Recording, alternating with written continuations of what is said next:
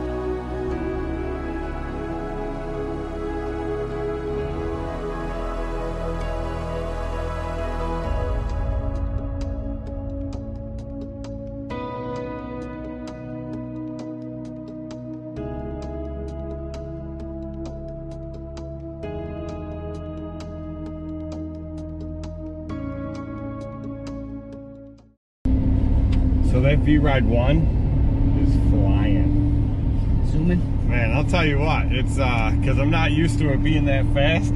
So like the turns, all the time I've spent on it, I'm used to doing it one way, and now I got to be careful because it'll like it'll turn quick. Not tear up grass so much as it'll throw you off the mower. Ooh. Yeah, because the platform's not as big as like on the V-Ride 2. You got a smaller platform area, and it is kind of slippery. Even with my Cujos, it's kind of slippery on there. So I think I'm gonna put some type of grip tape. Kevin from Fall River did that on one of his V-Ride ones. He got orange grip tape, I think skateboarding like grip tape. So it kind of matched the mower, and he put that on there, and he said it helped out a lot. So I think I'm gonna do that on there. But that thing is, she's scooting, boy. I wish I'd have done it sooner. I've been talking about it for what, 2 weeks, 3 weeks? Yeah. But I wish I'd have done it sooner, but that thing's flying. And before the end of this video, I'll show you guys exactly what Max and I did this morning to make that happen. So Max and I got rained out, but like I said in yesterday's video, if you guys watched that, that's why we mowed so far ahead yesterday. We mowed pretty late last night, and by the end of last night, we only had one left from our Tuesday list. So we cracked that out first thing this morning, went into the Wednesday list, and got 6 of them done off the Wednesday list. There's a lot more to do on the Wednesday list, but the good thing is Wednesday's a day where, I mean, I have really good route density on all my days, but Wednesday's a day where I park in like one spot and hit, 1, 2, 3, park another spot, hit 2, park another spot, hit 2, park another spot, hit 3. They're all like right there, and all those groups are within one street of each other in a small neighborhood. So technically I could park in one spot and hit almost all of them. So even though there's a lot to do, it's not overwhelming. We'll bang it out pretty quick. So, but yeah, it's Tuesday and we're a good chunk into the Wednesday list. So let me show you guys what I did on the Skag V-Ride 1 to make it faster. So right down here, these are the 2 controls from the 2 control sticks up here to make you go forward, back, left, right, okay? So these are 2 rods that come down, and as you put it, let me take it out, okay? As you go, see them forward, reverse, same thing with the other one.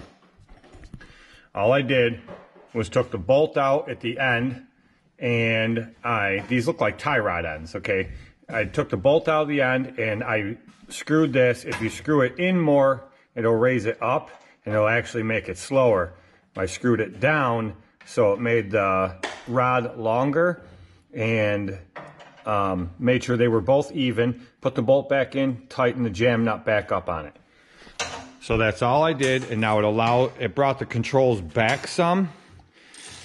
which on a lot of mowers, it's going to make it go a lot slower in reverse. That's what happened when I did it on the X-Mark, which I'll show you. I'll show you the downside of that, and I kind of screwed that up, and I think I can fix that. But this thing was already insanely fast in reverse, and so it brought the controls back some, which now allows me to push them forward more. It goes faster going forward. So this is the X-Mark Vantage. Now you'll see the sticks are back pretty far in this, which allows them to go forward a lot further, which makes this machine pretty quick. The problem is with only that much room, they only move a very little bit, which makes this machine very slow in reverse. So what you do, because people have asked, what you do on this one is you screw these, that adjustment point there and that one there, to change the position of the sticks so it'll go faster forward or faster in reverse, whichever way you want it. What I should have done, because I cranked these a lot. I went almost all the way on them to get it to go as fast as I have it now. What I probably should have done is down at the bottom, let me see if I can get a light in there. Down at the bottom, this has the same thing right there, okay? It has, I'm trying to hold the camera like same time. These right here are those same tie rod end looking things as on the Skag. What I should have done was taken the bolt out of here and adjusted these, and then I would have got the same results as the Skag. It would have still gone a lot faster forward, but I wouldn't have lost as much of my reverse speed.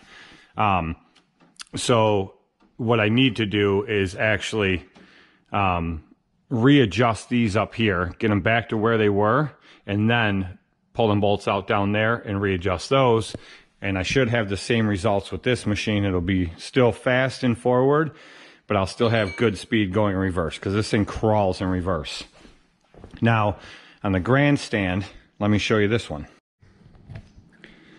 Okay, now I've told you guys before that the X-Mark Vantage and the Toro Grandstand are almost identical. They're almost the same machine, but there are a few things that are different. So here is how you adjust the forward speed on this one. You pop the spring off on both sides, just like a little clamp type spring. Okay, once you pop that off, this piece is supposed to just come straight up. There we go. That comes up. This is just like a lock to keep it from moving. And there's your I don't know what you call it. There's your direction, so to speak. I'll tell you how to do it. So you turn them more that way, counterclockwise, for the rabbit to go faster. You turn it clockwise for the turtle to go slower. So by turning these, it'll adjust how fast this machine will go. It's pretty much the same concept, but the thing is, these go to cables that go down, so you really don't have those adjustment points. There are those tie rod end things on the end, way inside there. I don't know if you can see them. There's a light on one right there. So you can kind of do the same thing with those there, but with having cables, it makes it a little more difficult. This machine, I have them cranked pretty much all the way for forward speed. So this machine is pretty quick. It's not as fast as the two Skags, but it is pretty quick.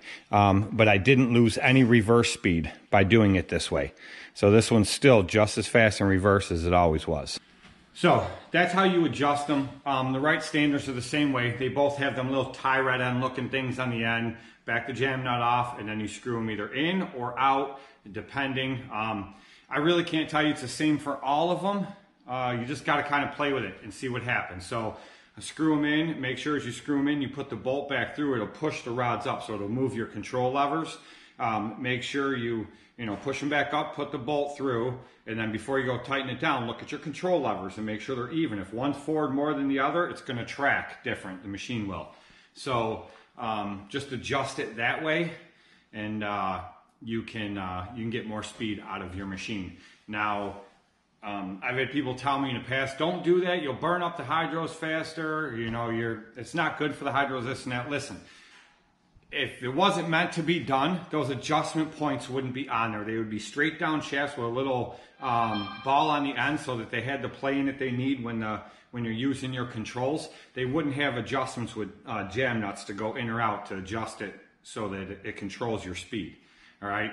They're there for a reason. That's why they're there. Some manuals I've actually seen, it's in the manuals and it tells you to adjust for forward speed or to slow the machine down. Like if you're training somebody on it and you don't want it to be as fast, it tells you in the manual where they're at and how to adjust them and what they'll do. I haven't seen it in every mower manual, but some of them I have. So a lot of people have asked me, how do I adjust them? I keep talking all the time about I'm adjusting the hydros in this machine to make it faster. And I'm like, what are you talking about? What are you talking about? That's what I'm talking about. That's the two different ways to do it as far as like the rights are the same way as the Skags.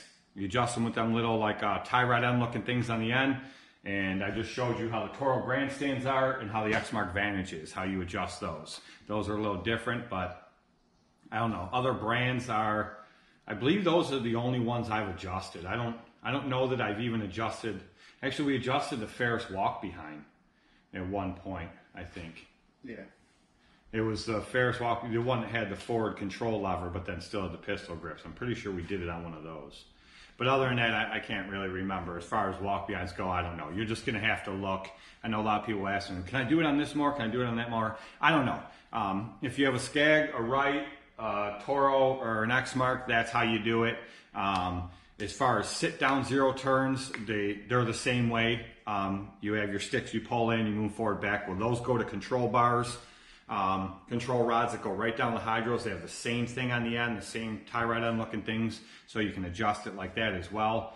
But instead of asking me in the comments, you know, can I do it on this machine? Can I do it on that? Because I know a lot of people will.